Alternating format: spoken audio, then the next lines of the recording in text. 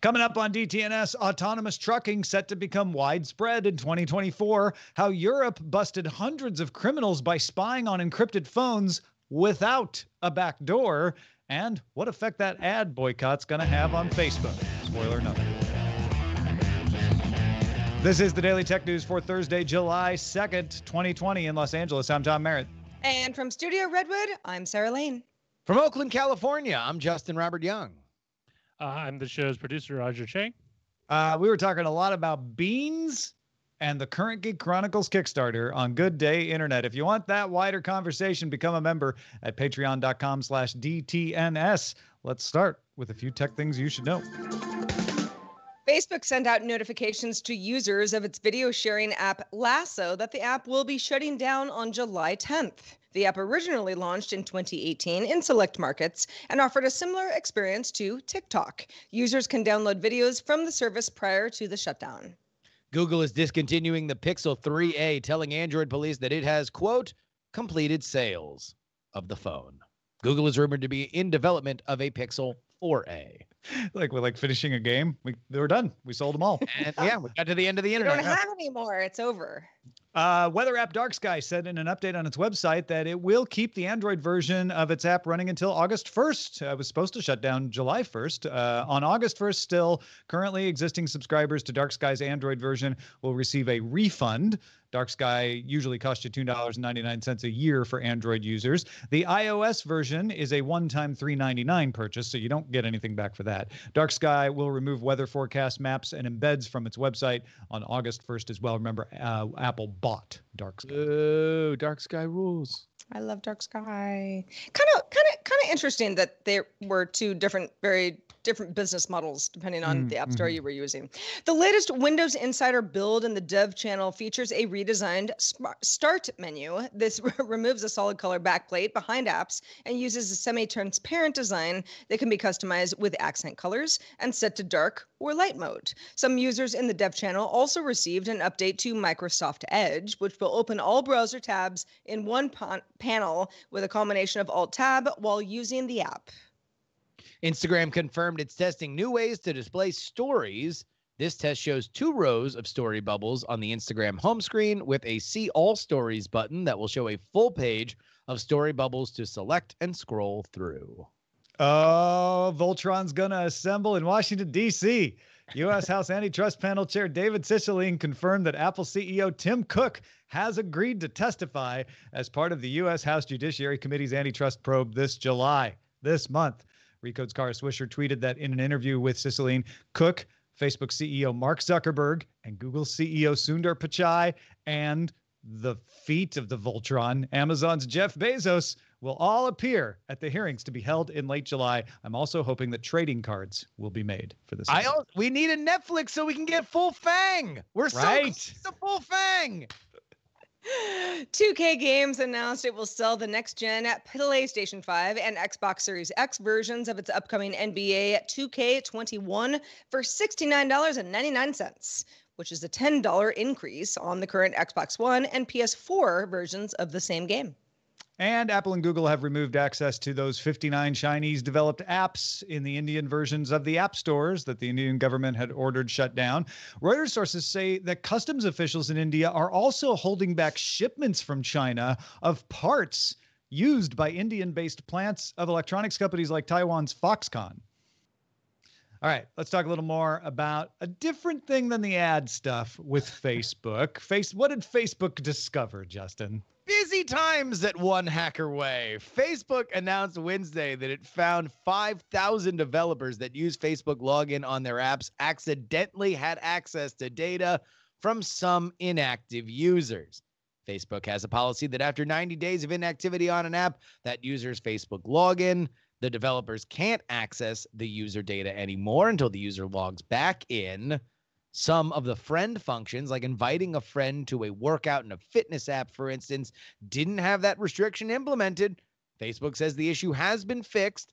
Facebook's also strengthened its terms to require developers to delete data no longer required or received in error, get explicit consent from users to share data with third parties, and strengthen data security requirements. Facebook may also request user data be deleted. The new terms go into effect August 31st. Actually, those new developer terms are all good moves by Facebook to say like, hey, at any time we can come in and tell you to delete data.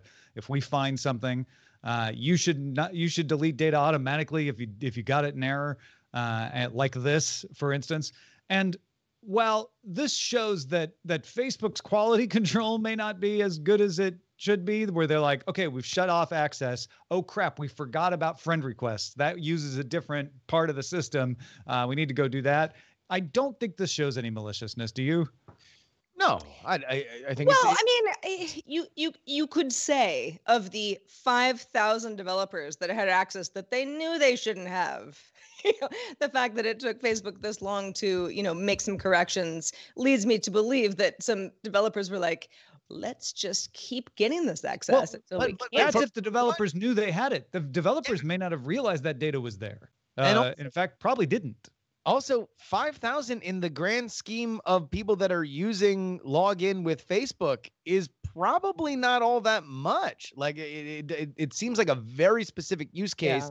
And more than that, the issue that I think you can ding Facebook for is, yes, they're making the right decision now.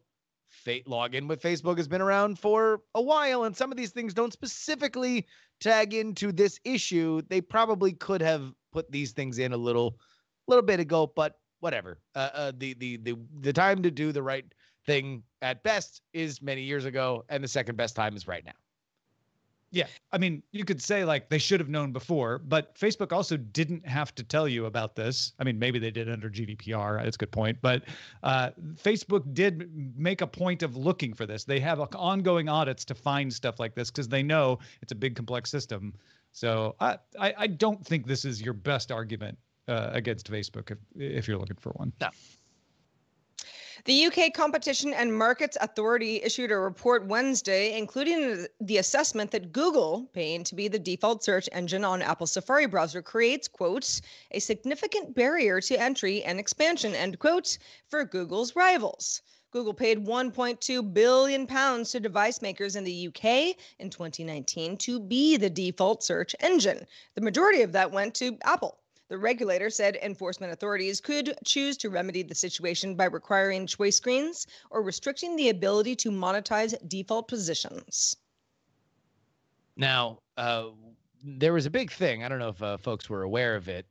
Real Euro heads kept tabs called Brexit, wherein the UK I don't know anything about that. Union.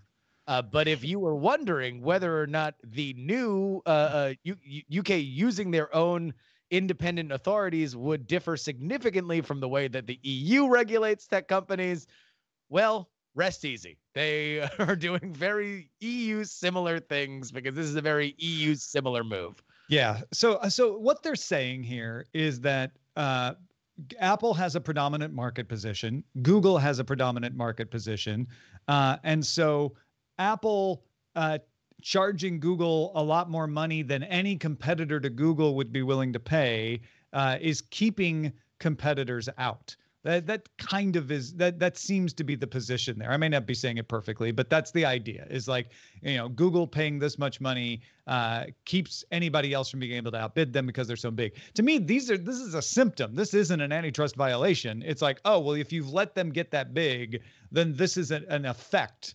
Not an abuse of their market position because Apple has to charge this and Google has to be able to pay it. Also, Bing is the default on Siri. Google is only the default in Safari. So how does that work up into this calculation? I'm interested to see. And really, who's piping up for that scrappy underdog Microsoft to finally have a bidding option in terms of being able to be the default engine? And aside from that, what's the remedy? Is the remedy saying, okay, would you like to choose your browser? And then would Apple have the option, if you say no, to sell the no option? Like, I think that there's a few things that go into this, but in general, it seems like something that they care about in Europe.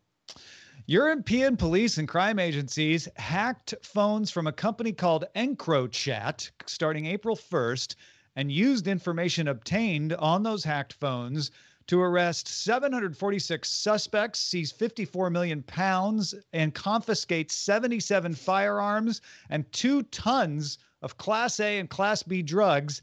That's just in the UK. There were also arrests and seizures made in France, the Netherlands, Norway, and Sweden. It's a huge, huge bust. EncroChat may be well known in certain circles as selling a modified Android phone that is locked down so that it's almost impossible to track. All it does is communicate through EncroChat's own end-to-end encryption service using offshore data centers. So it's end-to-end encryption, right? Nobody else can get into it because you have the key on your phone. And even the data centers are offshore, so that if anybody tried to go to EncroChat and say, we want to subpoena stuff, they'd be like, man, those data centers aren't in your territory. So it's considered to be one of the most secure ways to communicate and is marketed to people who often are probably up to no good. French authorities installed malware on the EncroChat phones written specifically for the BQ Aquarius X2 Android phone that EncroChat uses. That malware was able to clone application data, disrupt a data wipe feature, and record the screen lock password. When EncroChat caught on and pushed a patch to stop it, the malware came back with the added ability to now change the lock screen password. So EncroChat went to its Dutch SIM provider, KPN, and asked them to block connections to the malicious servers that were powering the malware. But when EncroChat then restored service, KPN removed the block. KPN may have been involved in this. We don't know. EncroChat then decided to shut down and said, look, we can't operate this network securely. We advise our users to power off their devices and dispose of them. EncroChat had a public-facing enterprise. They were trying to at least appear legitimate, but Vice reports other companies providing similar services like MPC, Phantom Secure, do not have public-facing executives, sites, or stores, so are a little harder to see what's going on.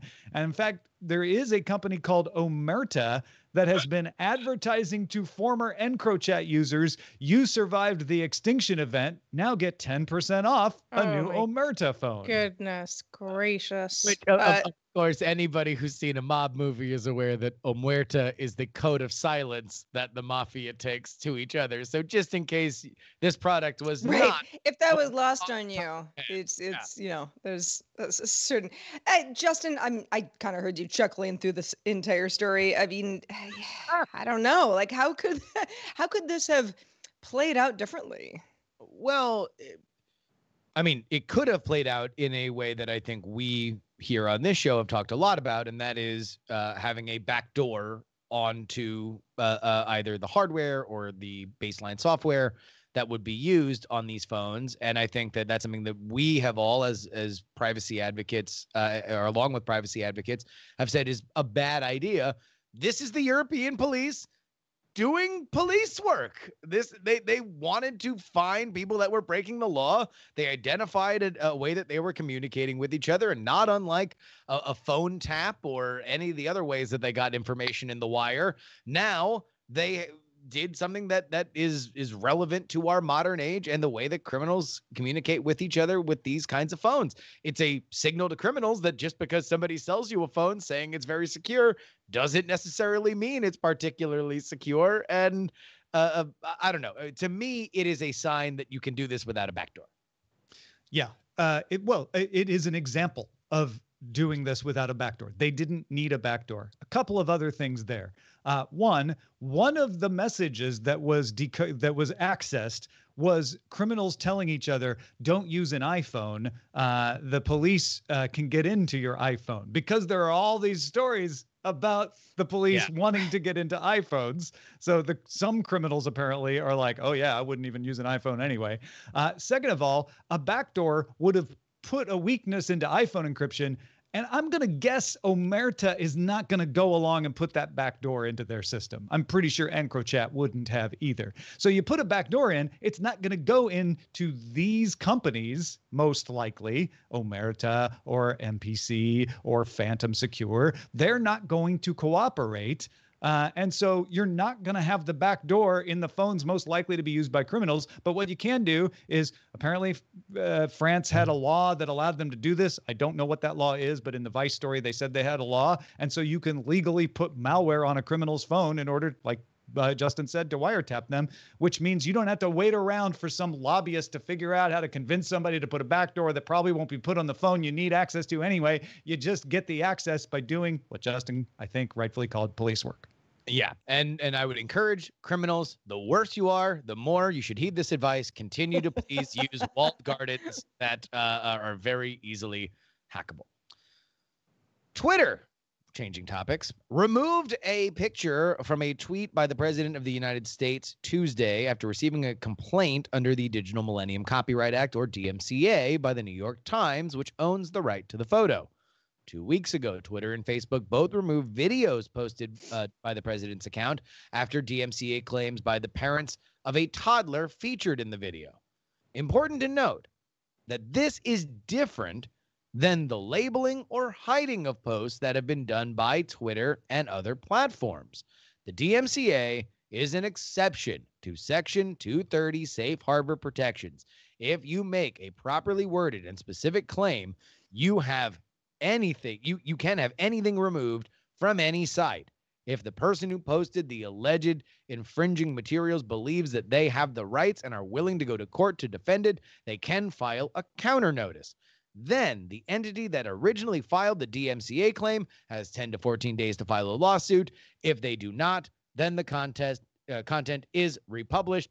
The note here is the DMCA is not safe harbor. It is its own flawed piece of legislation that we could spend a whole nother episode talking about the complexities of. Yeah. So I think that is well put. If you want to criticize Twitter for taking down this one, you need to be criticizing the Digital Millennium Copyright Act, because honestly, Twitter has the reason Facebook and Twitter both took down the video is they don't have under the DMCA a choice. If someone tells them, I own the copyright on that, take it down, they have to take it down. And as you heard Justin say, it stays down for 10 to 14 days, even if that person was mistaken. There are virtually no consequences. This is an exception to Section 230. By the way, if you want a full explainer on Section 230 and Safe Harbor, what it is and isn't, it's in Know a Little More today at knowalittlemore.com. Also available for patrons.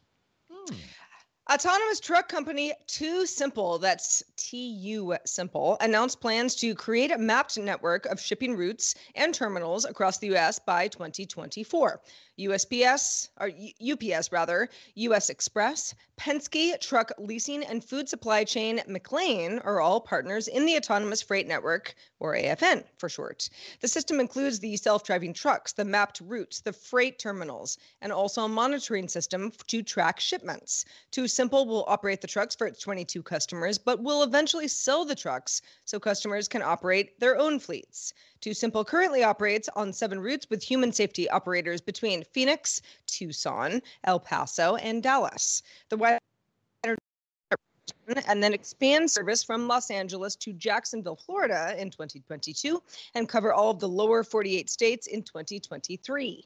Too Simple plans to expand to Europe and Asia afterward. Yeah. So, I mean, I have been of the opinion for a while now that probably trucking would be the first real use of autonomous vehicles, because you can map out the routes very carefully from point to point, especially if you're building your terminals like Too Simple is. And they've been doing it on long-term hauls already with these safety operators. So it's interesting to see Too Simple as the first out of the gate with this. They may or may not be the one that makes it popular, but this seems like a good plan. What do y'all think? Yeah. Obviously, this is something that was coming down the pike, and now we can go from the tech story of isn't this cool that this happened to the consequences of tech story of are we going to see a very fast erosion of the career of the long haul trucker, something that is a fairly significant earner for a lot of Americans. You can make a very good living as a long haul trucker, and that's a business that may or may not be going away within the next presidential term. Yeah, the question will be, this is when the rubber meets the road on automation of jobs, right? The question will be, what happens to those long haul truckers that would have been driving the routes that Too Simple now has that. Are they going to get jobs as safety operators? Are those going to continue to be available? In which case, man, if they get paid close to the same amount and they don't have to do as much paying attention, that's cool. Are they going to get jobs in the terminals? Get jobs as somebody who knows this to be able to provide expertise, or are they just going to get out of work? It's probably going to be some combination of all three, probably more of them getting out of work than getting those other two jobs. And then are there jobs that they can then take?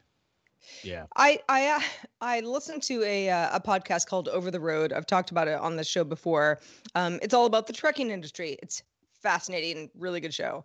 And it's funny because the folks who produce the podcast, they all sort of say, yeah, we're kind of wondering what, Uber and the other companies are going to do when everything starts becoming autonomous. And what are we all going to do? Because we have a job right now that might go away later. And it's not that people are upset about it. They're curious about it. Mhm. What is this going to look like? Yeah. In the not too distant future. All I know is that I will very selfishly always stand up for long haul truckers because long haul truckers are voracious podcast listeners. So I am on your side.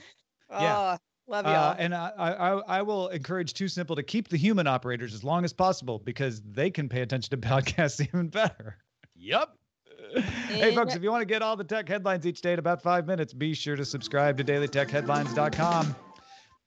The information's sources reported that Mark Zuckerberg told a staff meeting last Friday, quote, "My guess is that all these advertisers will be back on the platform soon enough." It's the kind of thing you say to calm down the staff when you're facing more than 600 brands pulling their advertising, including big name advertisers like Unilever. It's also possibly true that they will be back on soon enough, as many of the companies are pausing their ad campaigns for a month.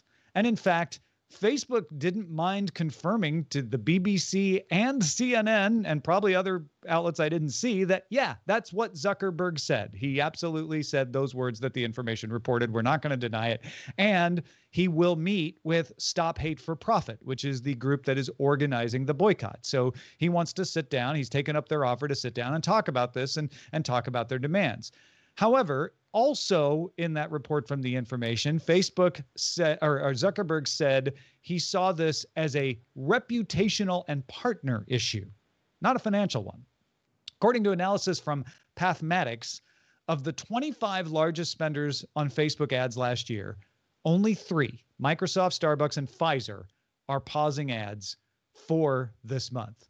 Also, according to Pathmatics, of the top 100 advertisers on Facebook last year, they only accounted for 6% of Facebook's revenue because Facebook derives the majority of its revenue from direct response ads. You want to talk about a long tail? There's a long tail. Small brands that rely on the advertising for their revenue, something they cannot afford to pause, especially now. So let's look at reputational and partner effects. What could those be? Reputational effects generally would mean that people might not want to work at Facebook. They might have problems with recruitment and retention. That's what a lot of people call the tobacco company effect. You don't want to admit you worked for RJ Reynolds at some points in history. People may be embarrassed to admit they worked at Facebook. Whether that will happen or not, we don't know, but that could be one.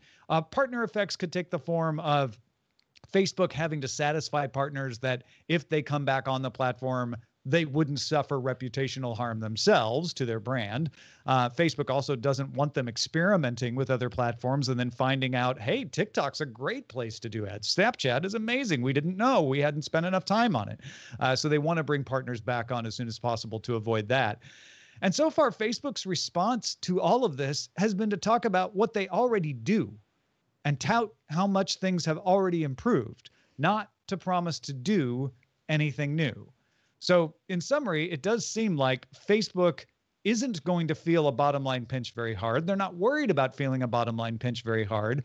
And everything they're doing is to stave off those reputational effects, which also help stave off those partner effects.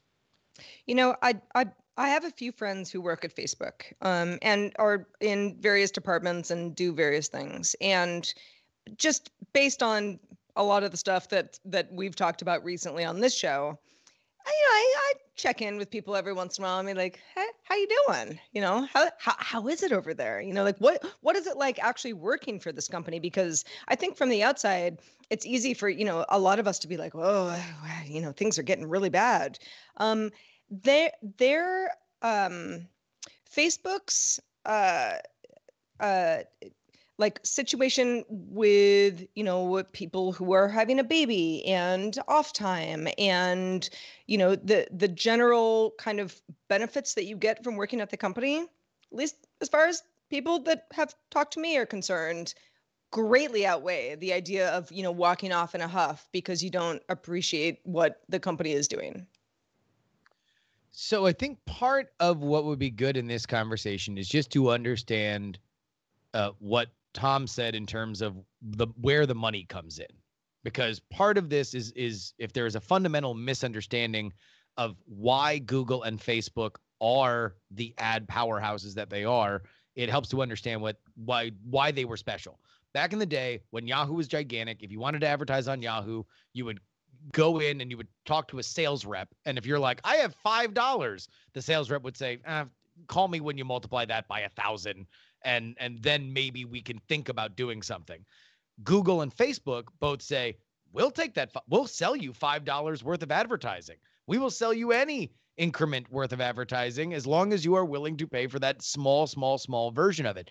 That's why a bunch of companies pulling out, which, by the way, is advertising. They're advertising the fact that they are pulling off Facebook because they believe. Hi, I'm Starbucks and I'm standing up. Don't forget, I'm Starbucks. Yes, you can get your favorite coffee here, but this time with 5% less hate if you believe that Facebook is a merchant of such wares. Zuckerberg is exactly right to say that. And part of the reason why is because they built a business model that cannot be sunk by a Unilever boycott. Yeah, and if you're thinking like, well, these companies probably don't have as much to spend on advertising right now anyway because of the downturn, that may be true in some of these cases, but I know for sure that Unilever has said our advertising budget will remain the same. We're going to spend the same amount of money. We're just going to shift it from Facebook somewhere else. So it's not as simple as that for at least all the companies. Hey, thanks to everybody who participates in our subreddit. Stories that make sense to you and you want to rise to the top, you can submit and also vote on others at dailytechnewsshow.reddit.com. Let's check out the mailbag. Oh, let's. Tara wrote in a real nice email and said, having DTNS to listen to every weekday definitely has a bit of a grounding effect, making things seem okay even when they're not normal. Thank you. Oh, thanks, Tara. I'm so glad to hear that. Yeah, absolutely. And having people like Tara to do the show for also has a grounding effect for us, to be honest. So it works both ways. You can say that again. Hey, shout out to patrons at our master and grandmaster levels, including Dustin Campbell, Andrew Bradley, and Paolo Jacob. Also, thanks to the one, the only Justin Robert Young. Mm-hmm. Yes, it's me, folks. How's life? Living the dream out here in Oakland, California.